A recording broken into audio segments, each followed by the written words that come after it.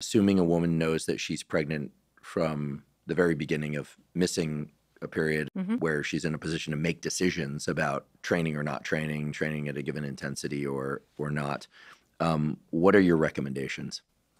The human body is really interesting. And when you get pregnant, your body tells you what you can do. So we see that you have a reduction in your anaerobic capacity on purpose. Your body's trying to be protective. You do have an expansion of your blood volume. So endurance is really good, but you can't do high intensity. When we're looking at the general guidelines that are out there, they've gotten rid of the heart rate rule. They are now telling women to be as active as they can be without creating injury and without trying to make gains. So that means if you're in the weight room, you're not looking to improve, you're looking to maintain.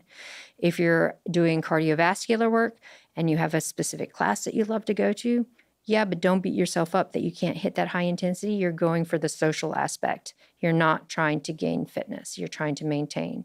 I think the very worst possible scenario is someone is super active and stops doing everything because they're afraid, because then they get deconditioned and then they end up in a worse state than someone who was sedentary, who's now encouraged to walk during exercise.